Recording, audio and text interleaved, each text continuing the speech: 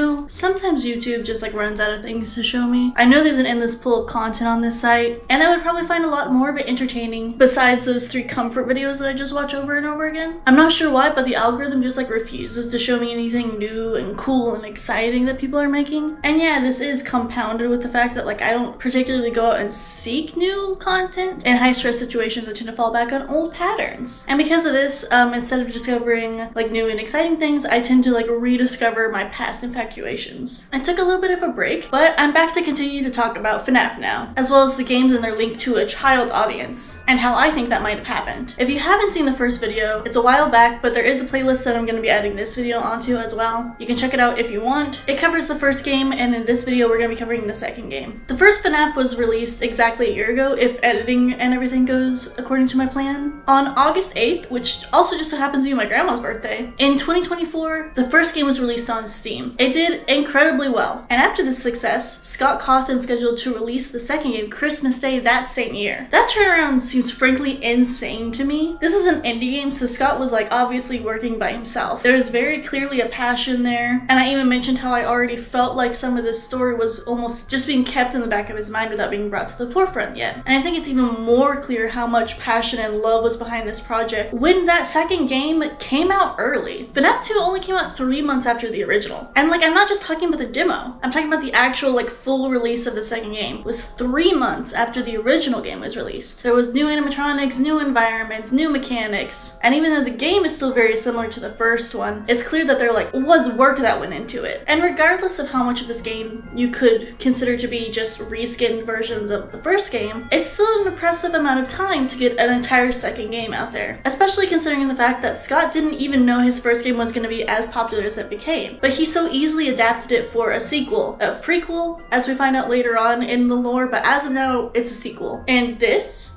I think is one of the biggest factors to FNAF's success. Not to get too far ahead of myself, but Scott Cawthon was running a fucking marathon. He was releasing game after game after game, even ahead of schedule most times, usually catching people off guard. He didn't let up. He did not let the internet wait to forget about FNAF and the world he had created. And I don't mean that in like a negative way. I don't think he was necessarily trying to capitalize on the like flash of fame that the internet had given him. I think he was hyped to have a project that was finally going his way. And I think that he was excited to share his creations with people. I already mentioned how I think there was always going to be more to this story than what he released in the first game, even if it was just mostly vibes and like key points and players. And people were already clearly enjoying this environment that he was building. Not just the first game by itself, but the lore and the story and the world. Everyone had questions that he had intentionally left behind that they wanted answers to. And because of that, the second game was made. The first game is iconic, but there were some changes made to the second game that a lot of people appreciated. The whole conserving power thing for the whole building didn't exist anymore, which is now replaced with a similar concept, which would be the music box for the puppet. Something you have to keep an eye on, but it's a little bit more streamlined and you can get back your power that you need. More animatronics are added, and these animatronics seem to be more fun and kid-friendly and actually function better than the old ones. But the old animatronics are still there just to remind you of the first game and score you some familiarity points. Personally, the second game is my least favorite, and I think that's just because there's so much to compare it to now. Back when it came out, a lot of people actually really liked this game. A lot of people thought it was better than the original. A lot of people considered it to be a big improvement. Being completely upfront, this game is very similar to the first game. With such a fast turnaround, I'm not really that surprised about this. And while a lot of people saw a lot of improvements in the mechanics specifically, as well as how the story is told, I still prefer the first one. To me, the second game just feels like really busy, really crowded, and it just feels like a little bit of a downgrade to me. It's okay, I like it, and most people disagree with me that it's not as good as the first, but I just don't like this one. The puppet is still sick as fuck though. But we have the big question. Were the changes made in this game seemingly made to appeal to a younger audience? No. To be honest, I think Scott Cawthon still considered his audience to be almost completely adults at this point. From the moment that this game opens, it feels like Scott is trying to tell us that this is more than just a throwaway series. In the opening of this game, you're looking out as if you are stuffed into one of the animatronic suits, specifically Freddy. This by itself gives me more confidence that this game was not considering a child audience. However, it did convince a lot of people that this series was going places when it first released. It wouldn't have surprised me if Scott was already working on the third game at the same time as this one. These games coming out in such quick succession helped to keep FNAF in the public eye, making sure that the audience that the first game amassed didn't have have any time to dissipate. The questions were still fresh in everyone's mind. Scott was undoubtedly excited about how his games had taken off, and I'm sure he had even more extra ideas flowing from how excited he was. And yeah, mostly this game is the same as the first one, but there were definitely some changes. So there's no denying that this is just the exact same story over again. At this point in the game's being released, it's a little bit confusing about it, like exactly how many children have been murdered. Was it only 5? Is it 10 now that we're in a new location? There's more animatronics, so does that mean there's more child ghosts? And Phone Guy does mention the old place, which at first makes this game seem like it's a sequel, but I do think that line might get patched over at some point in the releases. The lore in this series is very confusing. However, we can see the story and the lore being built up and created in real time. Scott is like doing these changes and world building while these games are being released and through patches and updates. So the people that were sitting there trying to unpack the lore while these games were coming out were very confused a lot of the time. Things were really hard to interpret because things were changing a lot. And especially at this point in the franchise, there was never really a clear answer on anything, especially since Scott Cawthon never really answered a question very directly. However, this game has the introduction of the mini-games, which are a much more direct way of explaining the lore and what's going on in these games, specifically the first game. While the core subject matter of this game is the same, this is the first time the player gets to actually experience the lore through these mini-games, along with the usual weird hints from Phone Guy and like storytelling in the background elements. We also get to play from the animatronics perspective in these few like 8-bit style retro cutscenes. These games help to explain to the player how these suits got possessed in the first place, explaining a lot of questions that people had from the first game. And with titles like Save Them and Give Gifts, Give Life, the supernatural element of FNAF as a whole becomes more and more clear through these minigames. I think the biggest jump in making the subject matter more adult is the fact that we actually see the death of a child on screen. In the Take Cake minigame, we see the purple guy committing his first murder, and then also in the Foxy Go Go Go minigame, we see the corpses of 5 children. This is also the game where we meet the purple guy for the first time. And like I just said, we're introduced to the fact that he is the murderer. Because of all this, I don't think you can be surprised about where I'm ranking it on the kids or not for kids scale. It's basically the same as the first game. The actual true subject matter is the exact same. The change of adding more animatronics really just reads as there's more victims. If you hadn't gotten the chance to play any of the other games, which you wouldn't have at this point, this game is also the first one to hint that the murderer was an employee. So yeah, there's a little bit more to the story, but I don't think it's enough to bump it up that much more. And I think that you'll see why when we talk about our next category.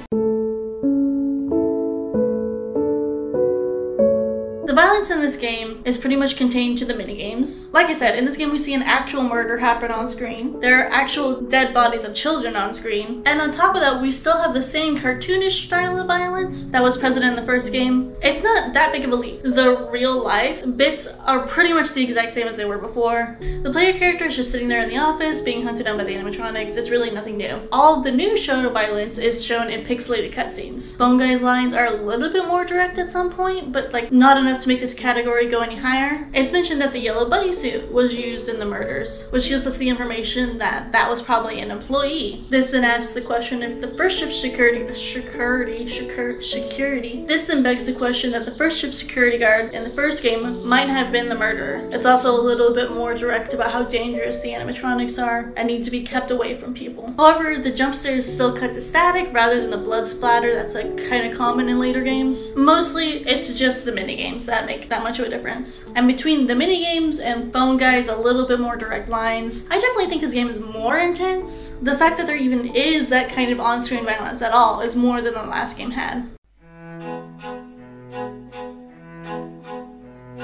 The thing about the humor in this game is that it feels like it's a step down from the one before. The tone and the meta jokes are pretty much the same, but there seems to be less room for them in this game. They're few and far between, but in a similar style to the first game. The biggest joke, and the one that everyone seems to remember the most from this game, is the fact that when you get your pink slip at the end, one of the reasons it shows that you were fired for was for odor. And people remember this one because it's used as a clue later on in the like lore search that happens. This franchise is legitimately insane. So I think it's safe to say that the jokes in this this one are not more or less sophisticated than in the last one. And they aren't truly lore, they're really just jokes, at least at this point in the franchise. Again, this kind of could be biased since I really don't like this game very much, so I might not have found some of the jokes funny, therefore wrote them off as not a joke.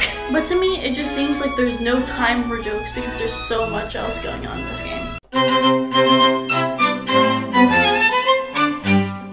This game is not friendly, it's not inviting. From the jump, the game has more of a sense of melancholy and dread than the original does. The animatronics might at first look more cute and friendly, but the whole vibe is just so much more sinister. Not being able to close doors to protect yourself, having that gaping wide hallway in front of you, creepy music and noises that are all around you during the minigames and the cutscenes between nights. Everything almost feels creepier than it did in the first game. There's double the amount of animatronics, so many new clues and secrets, and the animatronics that you thought were out of commission show up back to life. So yeah, the tone to me in this one does feel a little bit more adult than the last one. I think this is a good point to mention that the first round of games are just not easy. They're punishing and can be incredibly grueling to just finish the game, much less do all that extra stuff in order to get the juicy bits of lore that everyone's craving. There might have been some changes, like the power supply thing being turned over to a flashlight, the introduction of the music box, as well as so many more characters, each of which following different rules can make it more difficult for players. It's kind of the same idea from the first game where you need to work at it to win. You're expected to fail over and over and over again. The actual gameplay aspect hasn't changed that much, but at least you can actually move during the minigames. What sets this game apart and gives it a little bit of a higher score is the fact that the dread and the horror in this game just feel more intense to me. This one feels more like a horror game than the first one did. I think the villains in this game are actually grouped into like two separate categories. Just like the last game, you have animatronics with the souls of children trapped inside. These are going to be at the forefront of your mind because, well, they're the ones causing you harm, you the player character. They're the ones actively trying to kill you, and therefore they're going to be front and center in your mind. And therefore they're going to be the first thing that pops up when you think about the bad guys in FNAF 2. And while there might be more of them, they're still on the same level as FNAF 1. Sure, the decrepit robots and Mangle are very creepy, but they were honestly pretty gross in the first game already. I'm much more interested in talking about how this game finally puts a face, kind of, to the murderer, the true villain of FNAF as a whole. He's only known as the purple guy at this point, but we finally have our true bad guy, the actual evil that's causing all of this to happen. Our very first glimpse at Michael Apton is him cloaked in shadow, which is what the purple is supposed to represent for those of you who don't know. Outside the window of the pizzeria, committing an actual murder. He doesn't really pose any threat to the player character though, not in this game at least. Instead, we start to get hints that this is why the animatronics are behaving this way. The pieces are starting to come together about this story and how much it revolves around the mysterious figure that doesn't get named until, I think, like sister location. The animatronics and the souls that inhabit them haven't really stepped up and down in level. They're pretty much the exact same as they were in the first game. But with the introduction of Purple Guy and having him actually commit a murder on screen, I think this is what's gonna bump this section up a little bit higher than the previous game. Instead of the child murder kind of being a vague concept that we get hints at, it's an active threat that we see happening, as well as seeing the true villain doing those crimes. Since this game and the original are so similar, this section is going to be pretty short. There's pretty much no substantial change between the player character in this game and the last game, which is even more interesting considering the lore, but this isn't a lore video, so don't worry about that. But yeah, so all of my points from the first video are going to be pretty much the same points I would make here. He's just a guy trying to make a living wage. He's just being scared completely out of his mind every single night. He's not getting paid enough for this shit. You guys get the picture. Like I said last time, I bring up the main character specifically because there are some other games in this series where I feel like it's specifically meant to draw in a younger audience, which is kind of the only reason I'm bringing it up now. But as for this game, FNAF 2, I'm just gonna give it the exact same score I gave FNAF 1.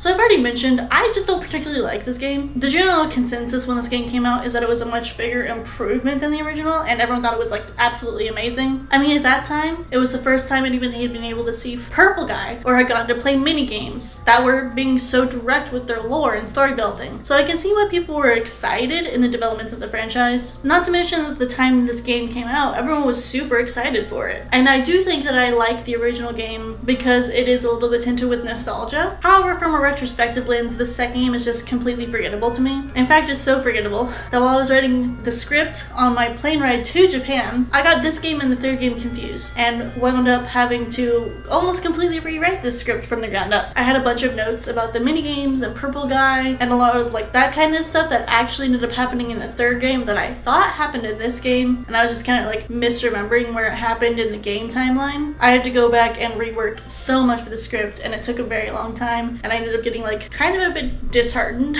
And between that and like my kidney stones and my root canal, as well as like a bunch of mysterious liquid floating around my body and like so many doctor's appointments, and now I've had to start a second job because this economy is going up in flames faster than long grass doused in gasoline in the middle of a Texas drought. Yeah, it took me a little bit to get this script completed, but that's enough of the horrors of being alive. This video is finally done. It has been a very long time since I recorded the first video, which could explain why my rating scale is a lot higher on this game than I expected it to be. I feel like a lot of other games in the franchise are way worse than this one. I still feel like I gave every section a fair rating, but in the end this game as a whole just seems to have a higher rating than I was expecting. I mean, all I did was like average the numbers. I mean, overall, I don't think anybody's gonna try and argue with me that this game is more kid-friendly than the original. I think it's less kid-friendly, but that's just my opinion. At this point in the franchise, at least, the games are not trying to draw in young crowds. I hope you all enjoyed watching this video. We only have like a million more videos to make because there's so many goddamn games in this franchise, and they're still coming out. But yeah, so I'd have to say FNAF 2 is actually my least favorite game in this franchise. Actually, now that I think about it, I didn't ever play that one game that isn't canon anymore because it was so bad. Maybe I'll change my mind after I play that game. As of now, FNAF 2 is my least favorite game. But anyway, that's gonna be it from me today. I hope you all enjoyed watching this video. I hope you guys are having fun recapping FNAF with me, and I will see you all in the next one. Bye.